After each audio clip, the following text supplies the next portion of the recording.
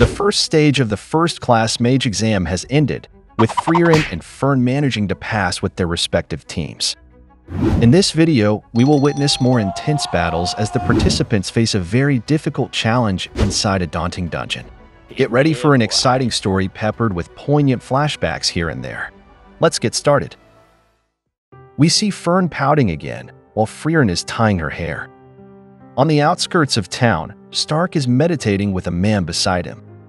The man complimented Stark, saying that he had done well to finally realize the real meaning of battle and that this is the true state of enlightenment. The man left and said that he had nothing more to teach Stark. Frieren arrived and asked who the old man was, so Stark replied that he was just a stranger who approached him while he was training, leading Frieren to comment that Stark is popular with weirdos. Frieren then asked for his assistance if possible, prompting Stark to ask what was wrong. They went back to the inn, where we see Fern pouting. Stark commented that she was insanely angry and asked what the heck Frieren had done. Frieren explained that she was in charge of shopping today but totally overslept. Stark said that she does that all the time, so why was Fern like this after so long? Frieren explained that Fern is like a ticking time bomb. She will ignore you if she explodes. Frieren then asked Stark again to help her, but Stark said that he didn't want to and was scared. Frieren just accepted it and apologized for asking the impossible. When Stark decided to talk to Fern about Frieren already reflecting on her wrongdoing, Fern suddenly said that she wanted to eat snacks, puzzling Stark. Stark commented in his mind that Fern's a pain. Stark then decided that they should all buy some, while Frieren wondered if she still had some secret savings left. In the next scene, we see Cannae at a bridge, where she saw Werble and Sharf talking to a man, pointing out that the man is a warrior, which puzzled the man. Suddenly, Werble walked away, saying that it's not happening with that guy. Cannae wondered what Werble was doing. Lawine then arrived, apologizing for keeping Cannae waiting. Cannae commented that she was even cuter than usual, so Lawine explained that her older brothers had returned from the royal capital, and they kept buying her too many clothes every single time, and her mom was like that too. Cannae pointed out that Lawine gets pampered even more than she does, so Lawine commented that if that's what Cannae thinks, they should try to switch places. She added that always being compared to her exalted older brothers has been absolute hell. After that, Lawine said that they should leave, whereupon Cannae suddenly knelt down, saying that it seems she is Lawine's escort for the day. Because of that, Lawine started pulling her hair again. In the next scene, we see Fern, Stark, and Frieren inside a bakery. Stark asked Fern which should they go with, to which Fern said that it doesn't matter to her and Stark may choose. Inside his mind, Stark was thinking that is one of those moments when all of them are bad. Stark then asked Frieren what should they do, but Frieren is just as lost as he is. While thinking what to do, Cannae and Lawine arrived at the same bakery. They saw Frieren and Cannae explain that it was a perfect timing because she was thinking to visit her at the inn to hang out. After that, they all went together to tour the town. Stark asked who those two women were, to which Frieren replied that they were her companions in the second party.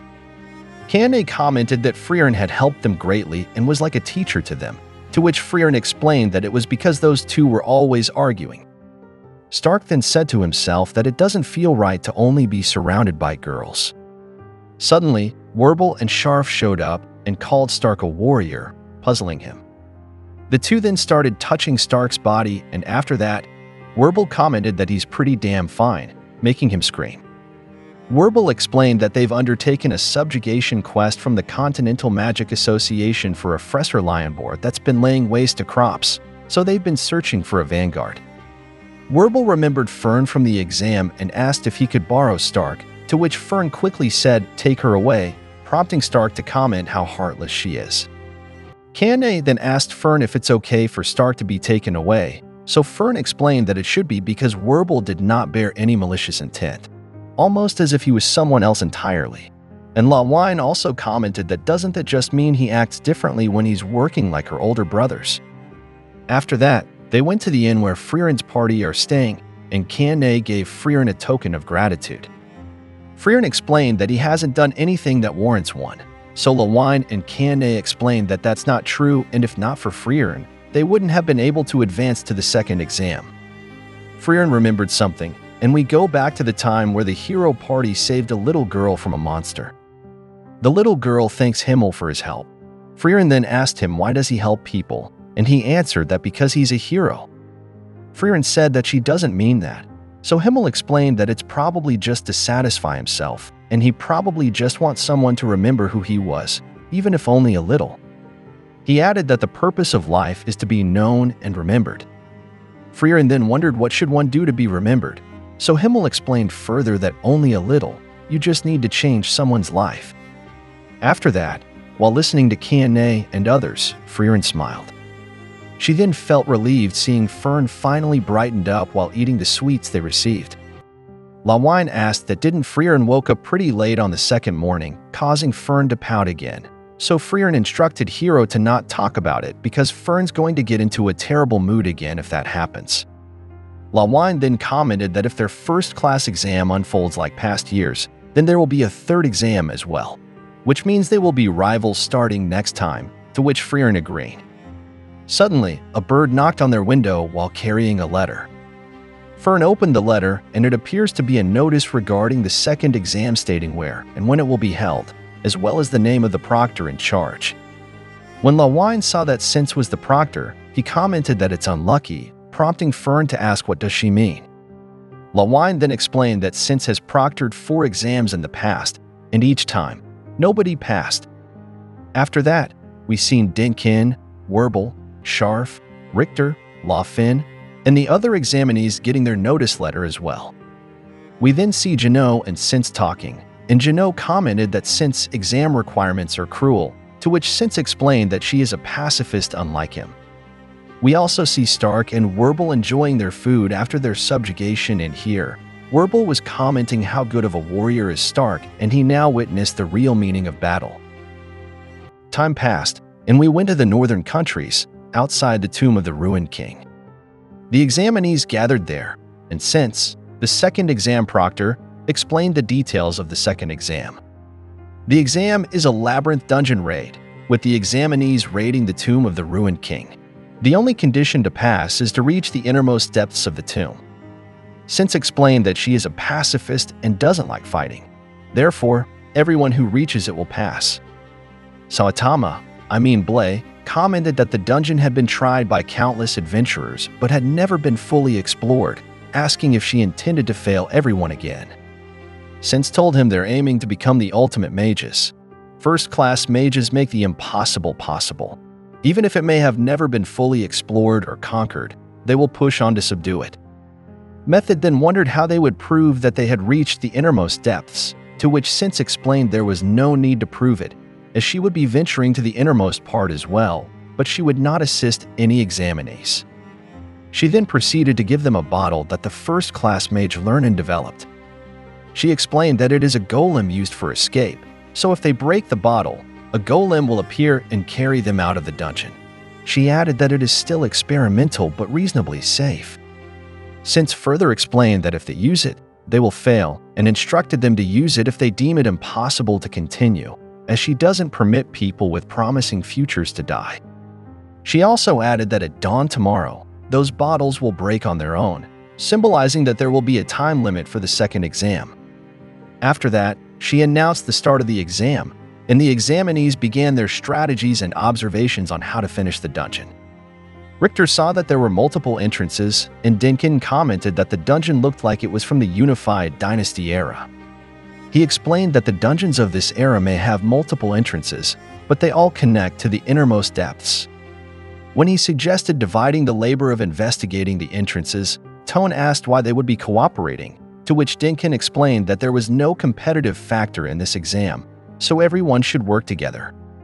Tone then said that wouldn't be happening and argued that, unlike the first exam, the survival of their comrades was not a condition to pass. Even if they formed a party, there was no obligation to help their comrades, so there was a risk of them becoming sacrificial pawns if it ever came down to it. He added that even more so in Dinkin's case, since he seemed familiar with dungeons.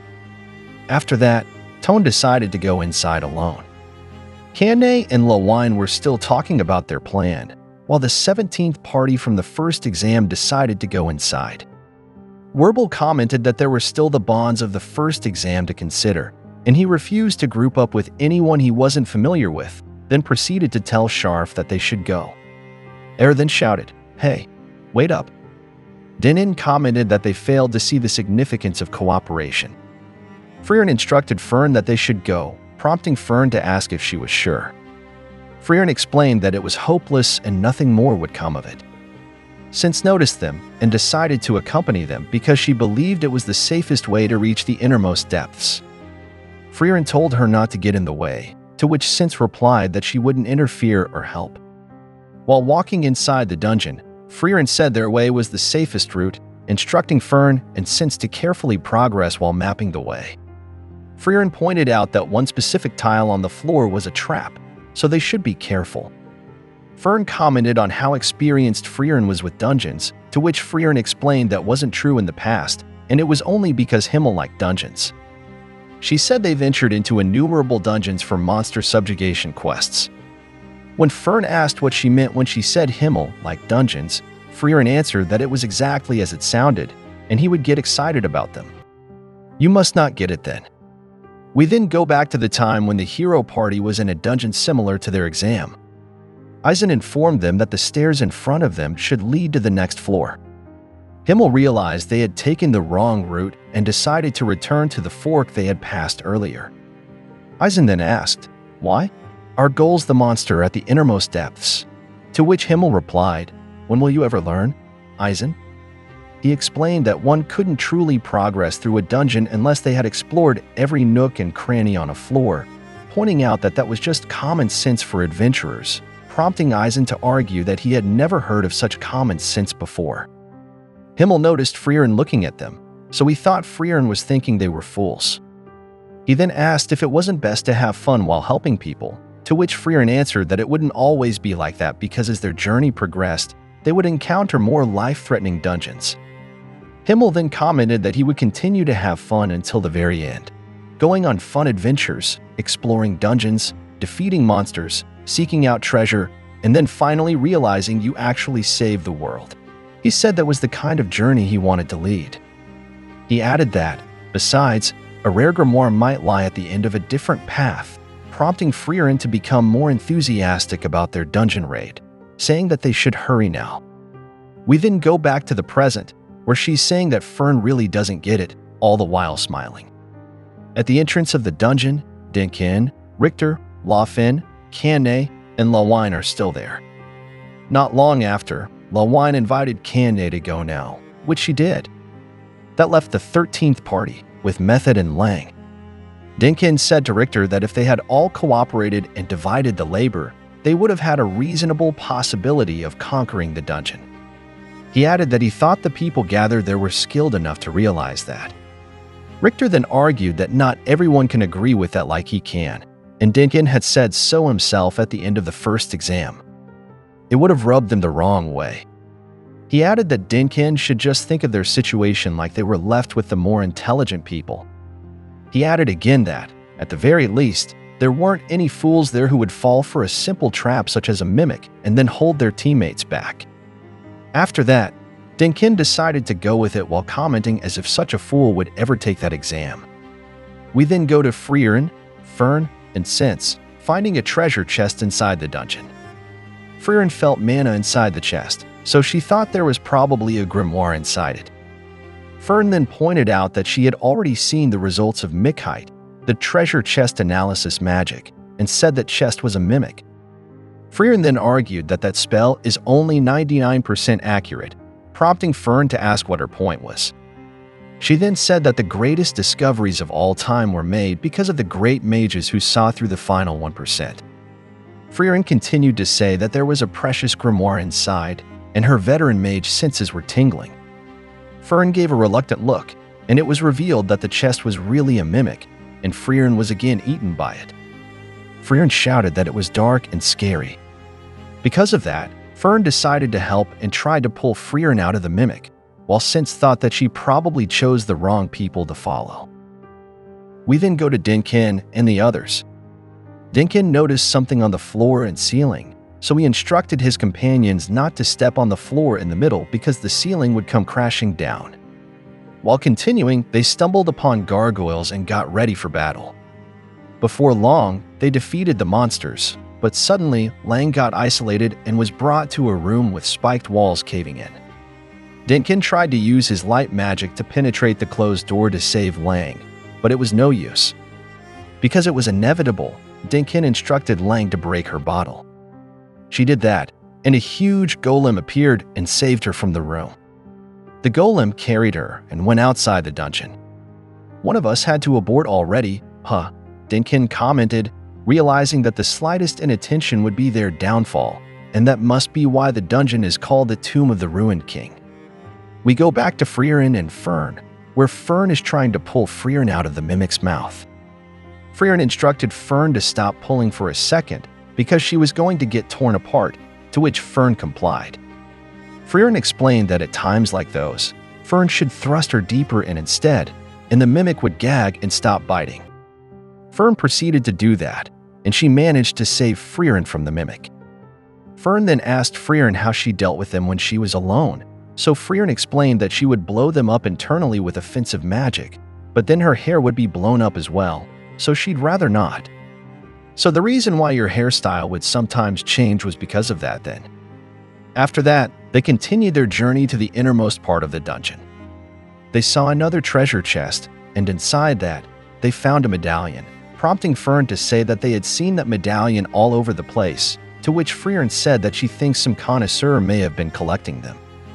When Frieren noticed that their path was correct, they instructed Fern and sensed to head back, puzzling Fern. They saw another mimic, but Fern quickly saved her now as she knew how to deal with that kind of problem. While walking, Fern commented that the exam was going surprisingly well, so Frieren said that it was certainly strange for an uncharted dungeon and architecturally speaking, they should be closing in on its deepest points soon. Frieren then decided they should take a break, and it was revealed that she had found many things, prompting Fern to comment that they simply looked like useless trinkets. Since then called Fern's attention and said that she was confused, to which Fern agreed and added that to see Frieren happy with such things was puzzling. Since then pointed out that she meant she was confused about Fern.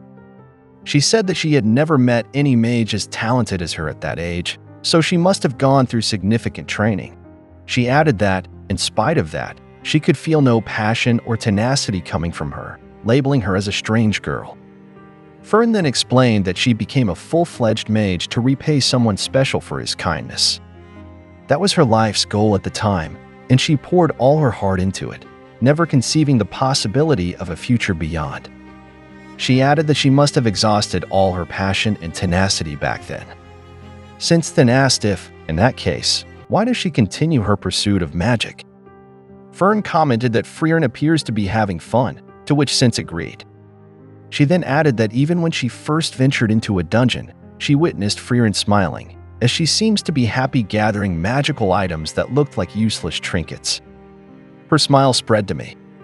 She added that she's sure she is accompanying her pursuit of magic because she likes seeing Frieren that way. Sense smiled and commented that it seems it was the right decision to join them after all. She's sure that with them, she could even enjoy a cruel dungeon like that. We then go to Werble and his companions. Sharf noticed that the atmosphere had changed, and Werble said that perhaps the deepest point was nearby. Era then called to Werble, and it looked like she had been restrained. She informed them that there were 3 mages who had hidden their mana, and it was an ambush. Suddenly, attacks came from the side, but Werble managed to defend. Werble pointed out that the magic binding Era was Salgani, a target binding magic. He then instructed Sharf to obstruct the vision of their enemy, so he created a wall made from flowers. So this is why the Tomb of the Ruined King was impregnable, to think such beings existed here. We then saw what appeared to be their clones. Werble instructed that Sharf would take on his clone, while Era would handle Sharf's clone, and he himself would tackle Era's clone.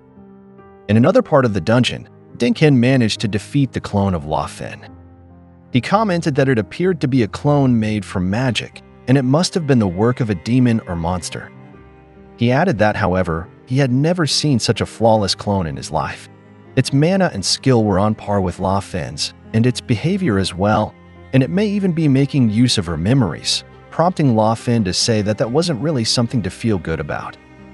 Richter then commented that, assuming they were working with allies, it would be easy to tell who an imposter was at a single glance, so at the very least, there was no risk of friendly fire. Method argued that if they assumed that the one or ones using that magic were to control several clones at a single time, it would certainly become a terrifying threat. Dinkin then said that, in any case, it was the right decision for them to work in teams, as it provided them with more means to deal with the clones. After that, they went inside a room and saw another clone. Richter then asked if they would be able to deal with that clone too, to which Dinkin said that the only thing he could say was, if that were not an exam, his bottle would have long been broken already. It was then revealed that the clone was none other than Frieren's clone. Clone Frieren charged and attacked, and Dinkin quickly instructed the others to retreat for now. In a room, Janot was talking to the glasses man from the start of the first selection exam, and he explained here that they call the master of the dungeon where the exam was happening Spiegel, or the reflective water demon. It's a demon from a mythical era that is recounted in Sage Yuig's heroic tales. It is believed to read the memories of those who enter its dungeon and then generate clones of their targets. In their modern day, it would be a demon that bears similarities to Isam, the phantom demon, but Spiegel produces physical bodies, perfect clones that have replicated their original strength, mana, and even techniques. He then said that this is the reason why the tomb of the ruined king remains uncharted to this day. The glasses man asked Janot why Sense chose that dungeon as the grounds for the exam, to which Janot explained that the clones are essentially mirrors of themselves, so in order to defeat them without casualties, the examinees would have to calmly reflect upon themselves while also working as a team. It is truly the kind of exam a pacifistic girl would employ.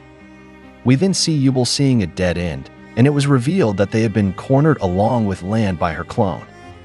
The Yubel clone managed to injure Land and take his bottle of escape. Yubel asked Land if he had an idea how to handle clones, being an expert at doppelganger magic himself. "How perfect of a clone do you think it is?" Yubel asked, to which Land commented that the thing about Yubel is, even in the heat of battle, she is quite talkative, as if she'd die if she had to shut up. Yubel realized that he had been observing her closely and answered that she probably would.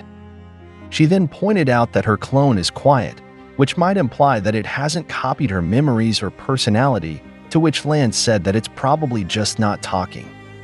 He explained that when the clone initially attacked, it ripped out the escape golem bottle stowed near his chest. Yubel then commented that knowing herself, she'd certainly do that, so it seems the clone has knowledge about them as well. Land also realized that for it not to come attacking despite cornering them would mean that it is being careful about Yubel's Salgani, her target binding magic. Yubel then said that, or it just likes to toy around with people, to which Land said, which isn't funny, is it? Yubel then noticed Land losing a lot of blood and pointed out that he wouldn't last long like that, to which Land agreed. Yubel then asked if the Land she was with was the real Land, prompting Land to answer, "Who knows? One can only wonder." Yubel then offered her bottle to Land to use it, but Land argued that it was meant for her own survival. Yubel smiled and placed the bottle in front of Land. She then got up and said that Land should just wait, and she would be back for the bottle. Land tried to talk to her, but Yubel quickly charged at her clone. She noticed that the clone was closing its distance to avoid being targeted by her Salgani, and that too is what she was doing because if one of them misread that distance first, they would lose. She concluded that if their strength was on par, then the outcome would boil down to luck, and she hated contests based on luck since it had never been kind to her, which was why she would never fathom fighting herself. She commented that she guessed death was inevitable. The clone managed to dodge her attack, but after gaining distance, it used Salgani on Yubel. Yubel commented that it seemed she didn't have much luck after all, and that was why she hated that sort of thing. She added that, however, it looked like the clone had even less luck than she did. Land then appeared behind the clone, prompting Yubel to comment that that was surprisingly fast. Because the clone got distracted by Land, Yubel managed to land a killing blow, making them win the battle. After that, Yubel took the golem bottle and noticed that it was fake. Land pointed out that Yubel knew that the him who was on the verge of death was a doppelganger and asked why she was in such a hurry to die.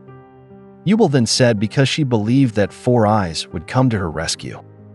"Do I seem like such a nice guy?" Land asked, to which Yubel answered, "Nope, not in the slightest." Or more like that's irrelevant. Yubel then pointed out that Land didn't take her bottle, so she thought that he must hate it when people died because of him. She said that was why she set up a situation where she would die because of Land. She then proceeded to thank Land and commented that it felt like she was one step closer to him now. Land then said that he was happy to hear that and asked if she would be able to sympathize with him soon, to which Yubel answered that she thought it would take some more time. We then go to Frieren, Fern, and since arriving at the same room where Dinkin and his companions had retreated.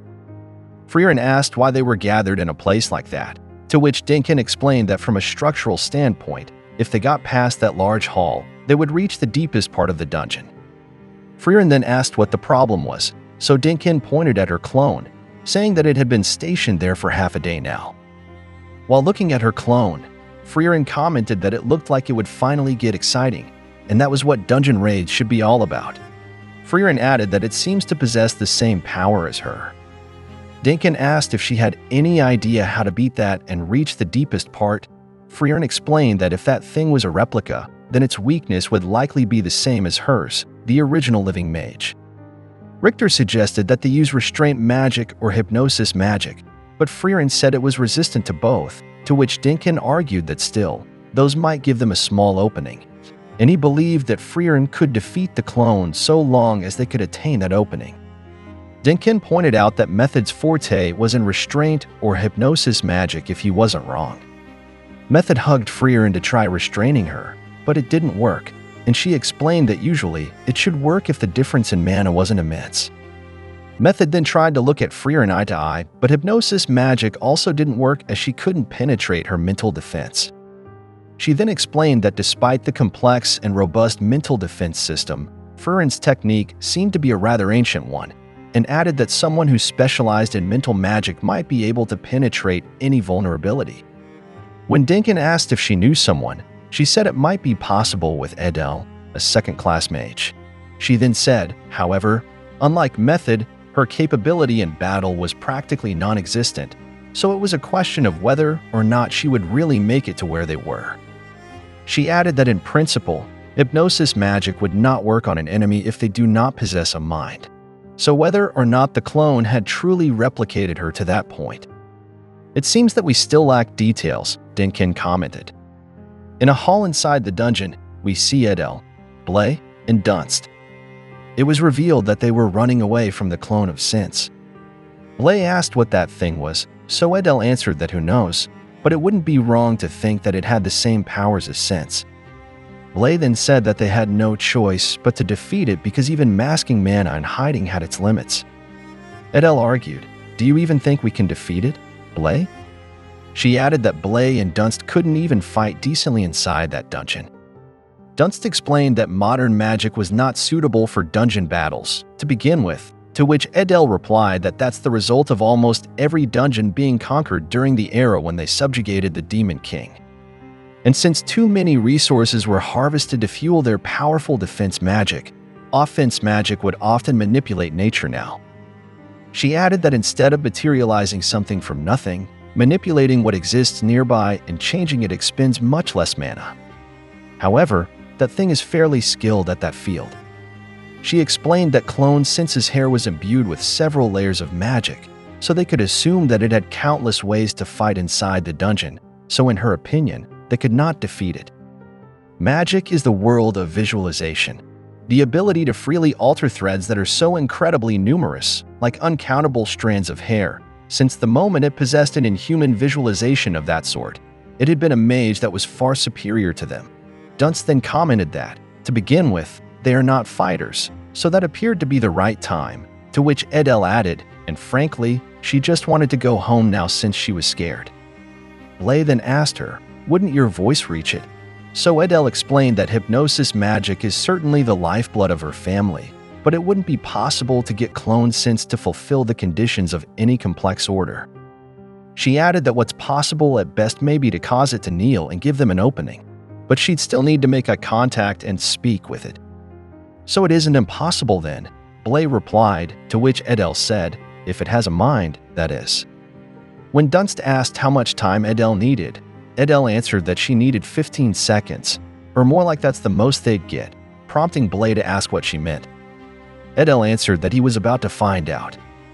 Suddenly, Clone Sense noticed them and quickly sliced the pillars around them.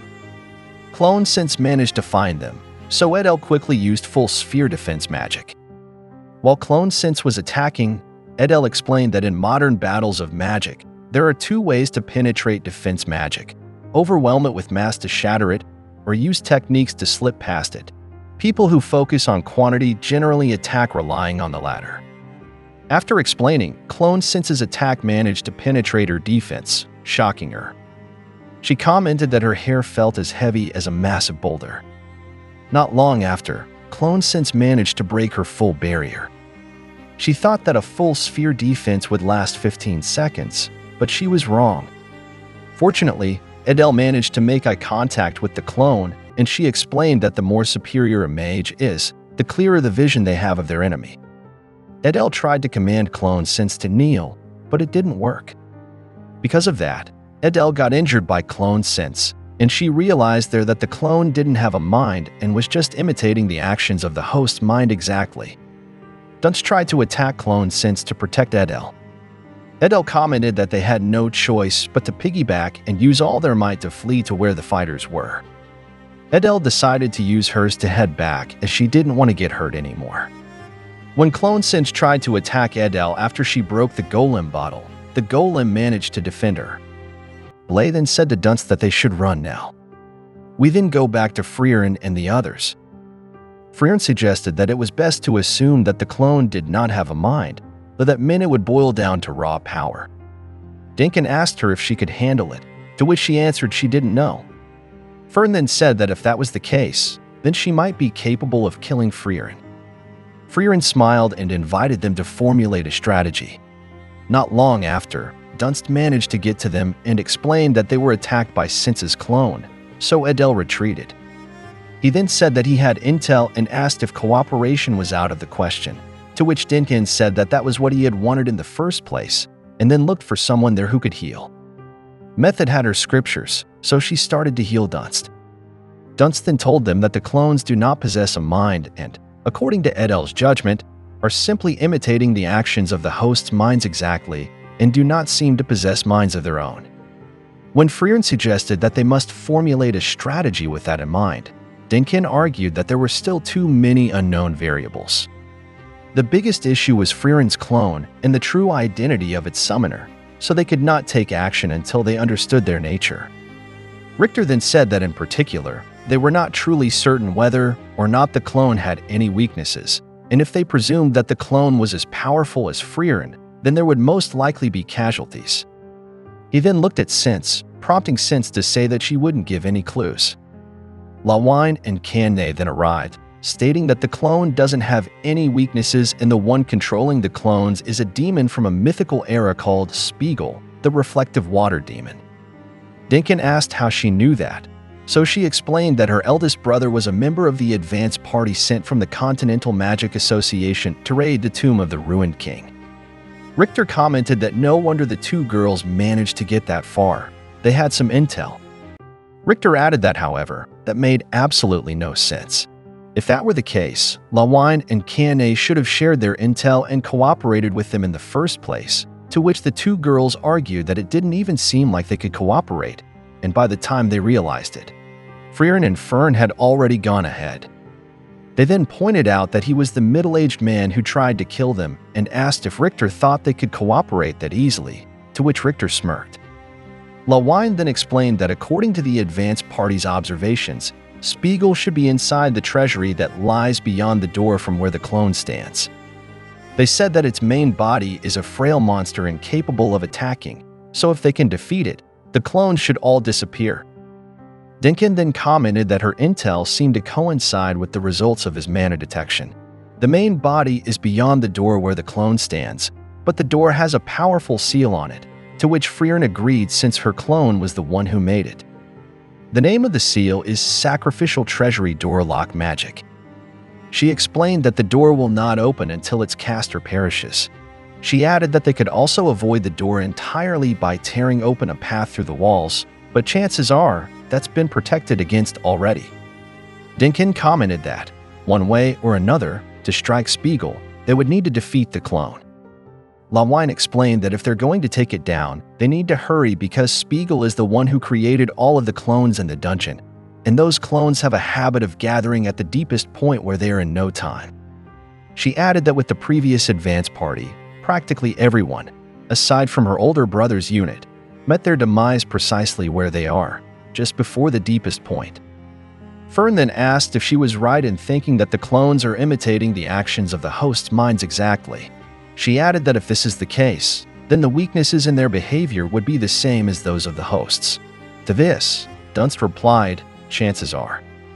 Fern then concluded that in that case, they may just have a way of dealing with their enemy, prompting Frieren to ask what that weakness would be. Fern asked Frieren to stand next to a wall, to which she did. Suddenly, Fern used her magic on Frieren with incredible speed. After that, it was revealed that Frieren managed to defend against it, shocking Method and Dinkin and making them realize something. Fern commented that it looks like Dinkin and Method noticed it. Lawine and Kanne, on the other hand, didn't get it. Dinkin then commented that this is certainly a fatal vulnerability for Frieren, and he wondered why it failed to catch his attention when he fought her before. He explained that the instant a spell is cast, her mana detection is interrupted for a mere fraction of a second. Lawfen commented, "Isn't that a common error for apprentice mages?" prompting Frieren to explain that it's been a weak point for her since ages ago. Fern then asked if she were personally aware of it. Why did she not mention it? So Frieren admitted that it's embarrassing. Richter argued that still, her other abilities are simply too extraordinary. There are almost no mages in existence who could realistically exploit that vulnerability. Fern then said that in that case, they should hold a strategy meeting.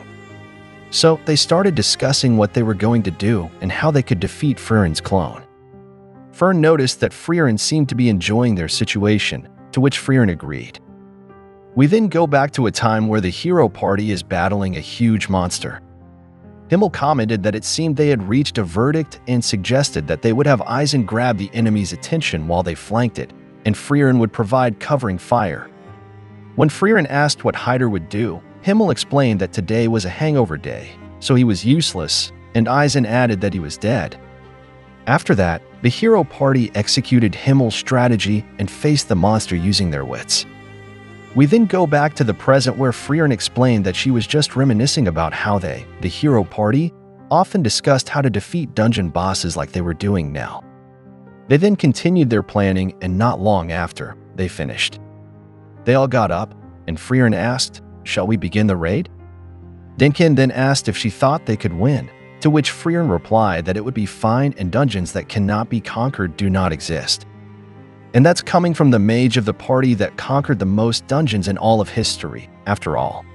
Dinkin then asked her if she was sure it would be all right to leave her and Fern to fight the clone, to which Frieren explained that it would be easier to predict its movements with fewer people.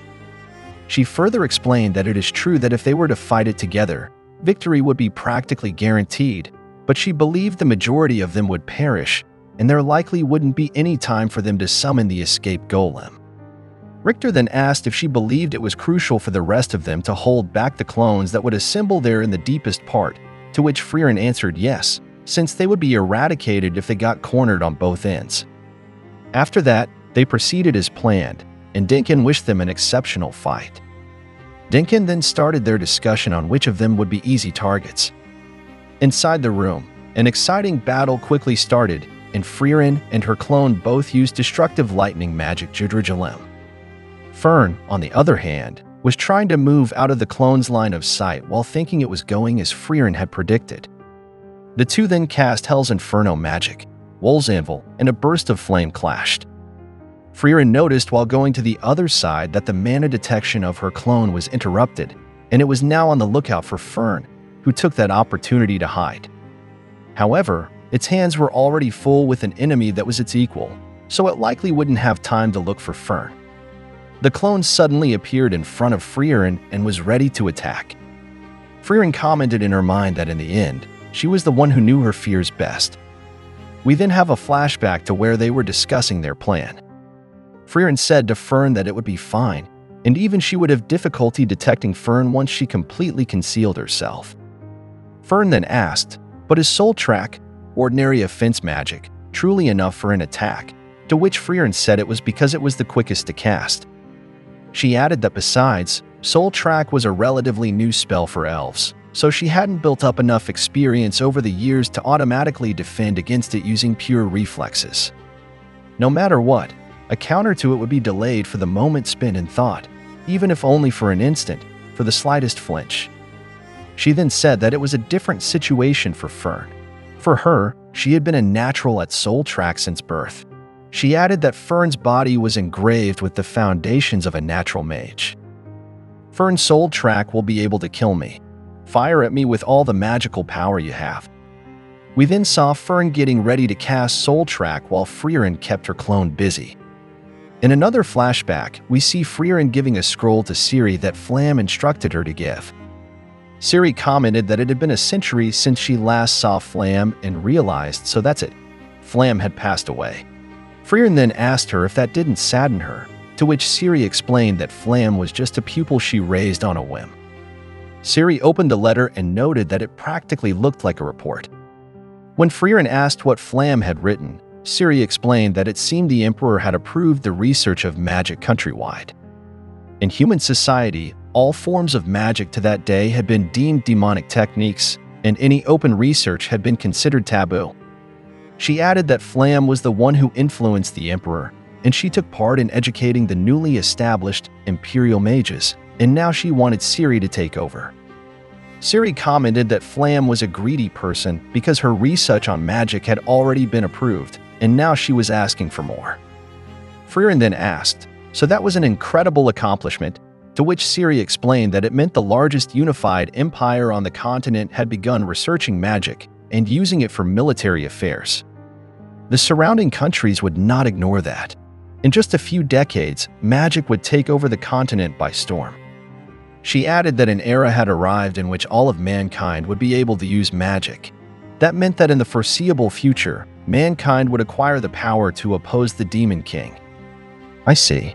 That does sound incredible, truly, Frieren commented, to which Ciri agreed. Ciri then ripped Flam's letter and said that wasn't what she wanted. She questioned Flam's desire for an era in which anyone could use magic, explaining that magic was meant to be special, and she had no intention of teaching anyone who wasn't talented. To think she would get you to hand me something like this. In the end, Flam and I could never understand each other. Well, she was just a pupil I raised on a whim, after all. Frieren then said that Flam had said Ciri would be infuriated and tear up the will, which caught Ciri's attention. Frieren added that Flam wanted to tell Ciri that her dream had come true. She then commented that she didn't really get it though. Ciri then looked at her, and not long after, Frieren decided to leave and said that she didn't think they would ever meet again. Ciri then called Frieren back and asked if they could walk together before that happened, arguing that after all, they had all the time in the world. They then did that and talked along the way. Ciri explained that Flam's dream was an era in which anyone could use magic. She was sure that serving mankind and acquiring the power to oppose the Demon King's army were not the sorts of things that mattered to her initially. Ciri then asked Frieren if she knew what Flam's favorite spell was, saying it was flower bed making magic, a pointless spell that wasn't good for anything. She then explained that Flam truly loved magic. She genuinely hoped that everyone in the world could learn to use that sort of magic, and Ciri found it revolting. It was just like a cute dream only little girls would have, but that was truly the case. Ciri said that was a fantasy Flam would keep talking about when she was a little girl, much shorter than her. But frankly, Ciri believed such an era would only happen far in the future and could thus never come true for Flam. She further explained that Flam's life was so transient as to be nearly non-existent next to hers, and yet she ascended to becoming the very founder of mankind's magic. Frieren then mentioned that her master, Flam, was always one to make decisions quickly, almost as if she were in a hurry for something. Because of that, Siri explained that humans have lifespans. They exist in a place far closer to death than Siri and Frieren are. There are many moments in life when people must make crucial decisions, but for those children, they cannot afford to postpone them. She added that for them, they could make decisions a century or two later, or even if they let any issue sit for a millennium, as their time is nearly infinite. She further explained to Frieren that a very long time has passed since humans established a semblance of a civilization. The era that begins now will rapidly advance. She then said that in a mere 1,000 years, elves will be overtaken by humans, and advised Frieren not to neglect her training because if there's anyone who might kill her, it would be the Demon King or a human mage. Frieren then said she was looking forward to that since she would be able to encounter tons of mages and all sorts of magic from now on. We then go back to Frieren and Fern's battle with Frieren's clone, where Fern cast her soul track. Her soul track managed to hit Frieren's clone, prompting Frieren to smile. Unfortunately, after the attack, it was revealed that the clone had managed to block it. Frieren followed up with her Hellflame magic and commented that things seemed to be progressing as expected, and they were going to be in a battle of attrition from here on out. Outside the room, we saw Richter and Lawine grouped together to face off against Lawine and Kanea's clones. We then go back to the time when Method figured out the exact location of the enemy clones, so Dinkin relayed it to the others. He said that they had no hope of winning if it turned into a melee, so they should split up and stop the clones before they could gather there. He added that they had confirmed which of them would be easy targets, and any easy targets among them should be easy targets among the clones as well. They had the benefit of communication and coordination, so if they properly chose their targets, they would be able to fight with a slight advantage. As we saw the matchups made, Dinkin added that if there were any enemies that could not be defeated alone, they should outnumber them. Method then argued that there was one concern. The number of clones she could detect was slightly lower than the number of examinees, and she could not sense the presence of their greatest threat, Sense's clone. Frieren also said that she was unable to detect it as well, and they certainly could not overlook Sense's clone. If they were to be surrounded, she would not be able to protect Fern. In the worst case, the two of them might die. Method added that she couldn't locate Fern's or Dinkin's clones either, so they had no choice but to seek them out using more accurate close-range detection instead. Richter then pointed out Sense and said that they wouldn't need to deal with such a threat if she hadn't come with them to begin with, so Sense explained that first-class mages needed to be capable of overcoming unfathomable adversity, and that level wasn't even close to adversity. She added that moreover, they could only pass by covering their comrades' backs, so that was actually a generous and peaceful exam. Richter and Lawine managed to defeat the clones they were facing, but not long after, strands of hair impaled Lawine out of nowhere.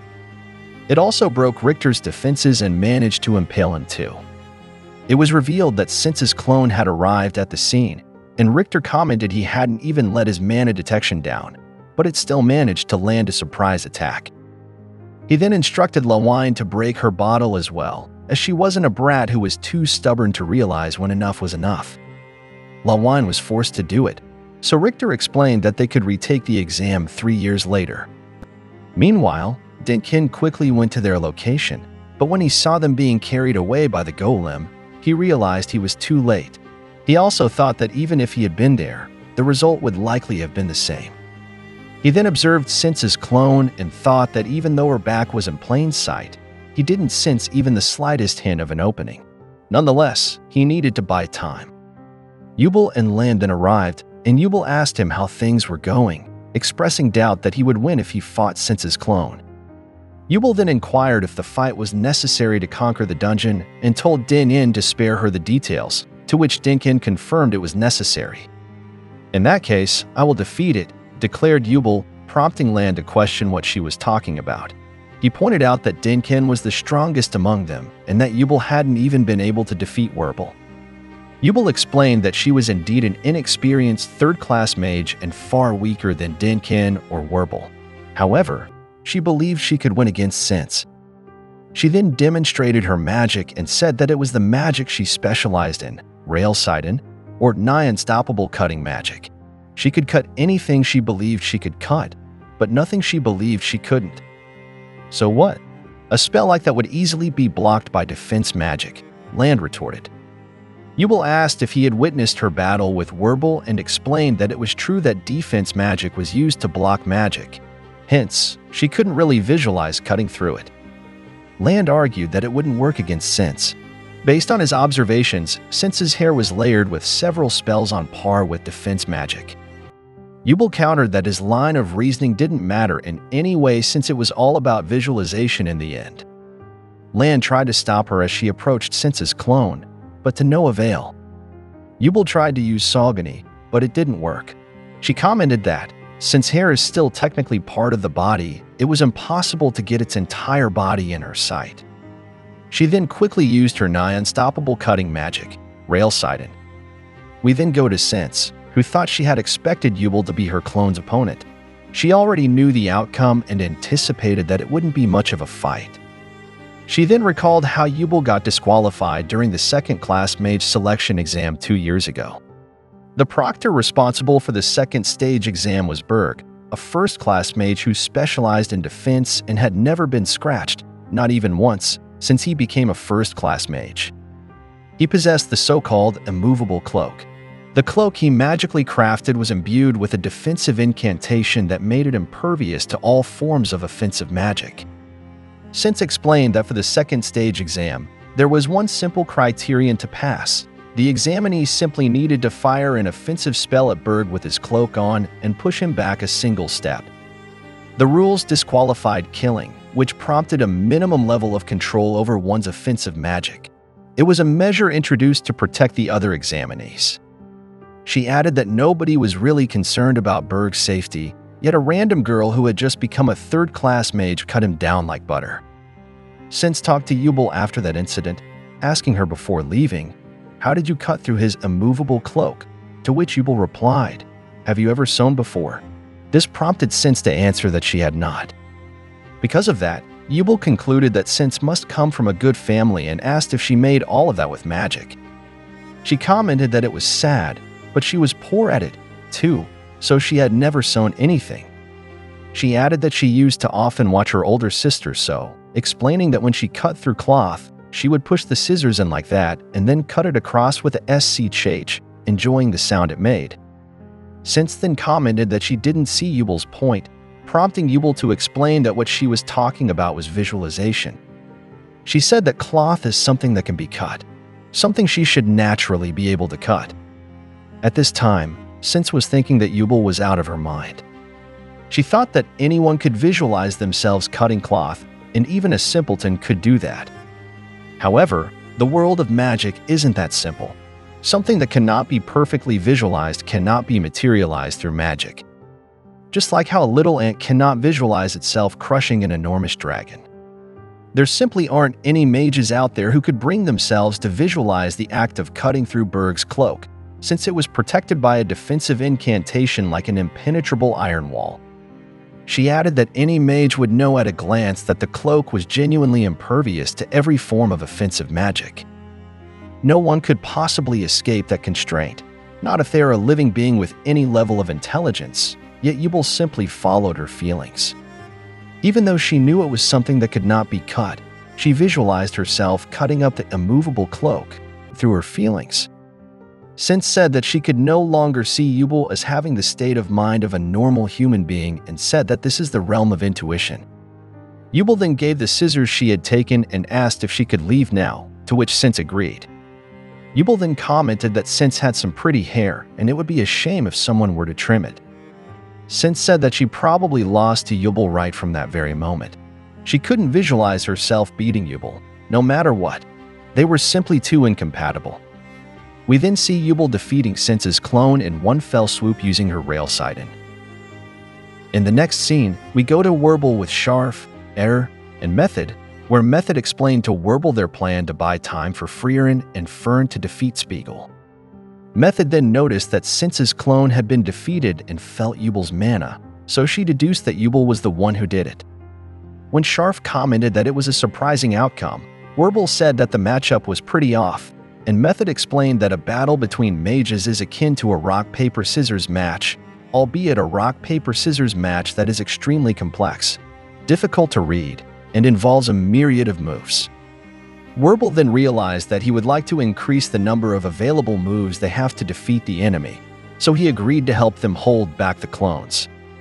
He explained that he's not the type to trust others, but he's not stupid enough to just let a winning horse that's shaking its backside get away either.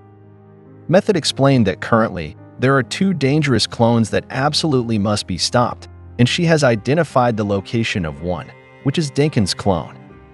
She asked Werble and the others to take care of that, while she deals with Fern's clone because Fern is particularly skilled in masking her mana, so she would be able to concentrate on mana detection more easily alone.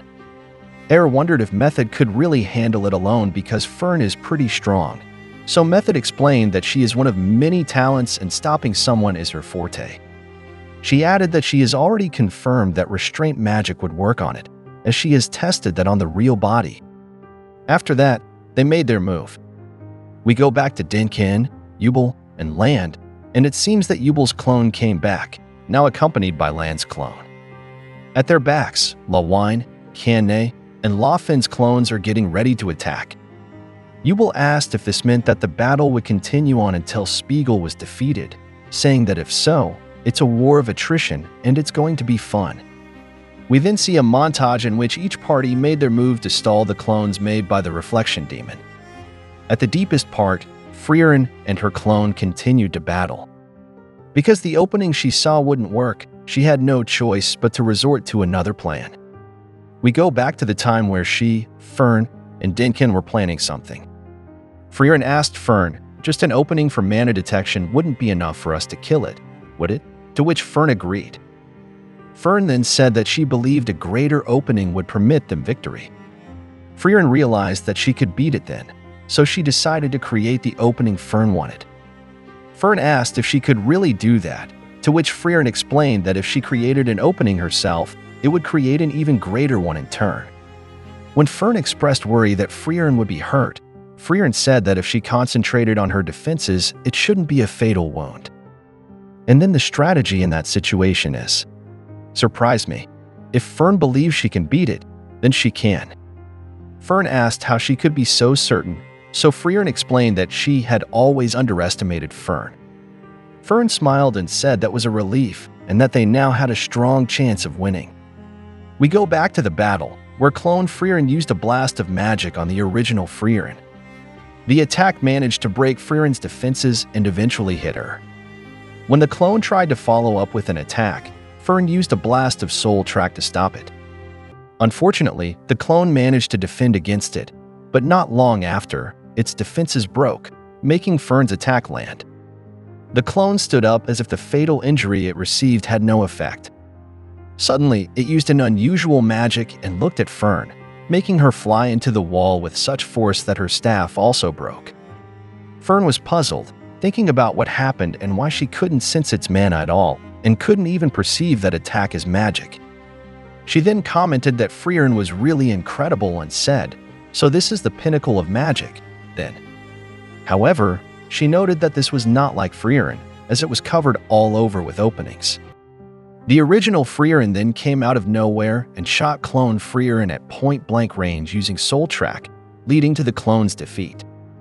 Frieren praised Fern and said it had likely been 80 years since she was cornered to the point where she had to resort to that kind of magic, which made Fern smile. After that, the main body of the demon was revealed in the next room, and Frieren quickly defeated it. Because of that, all the clones that the others were battling disintegrated. Everyone then gathered in the next room and saw a huge pile of treasure. "So this is the deepest part of the tomb of the ruined king," Dinkin commented. Since praised them for conquering the tomb and said it was a great achievement, sufficiently rivaling that of a first-class mage's, which would now leave its mark in history. She then announced that as promised for reaching the deepest part, they all passed the second stage of the exam. Dinkin felt someone was missing, so he asked where their greatest achiever had disappeared off to, which led to them discovering Frieren stuck again inside a mimic. Because of that, Dinkin and La Fin had expressions of disbelief. After that, since announced that the second stage of the exam was now over. In the end, it was revealed that the golem from the bottle could use recovery magic too, impressing the examinees. And that's the end of the video. Please like and subscribe.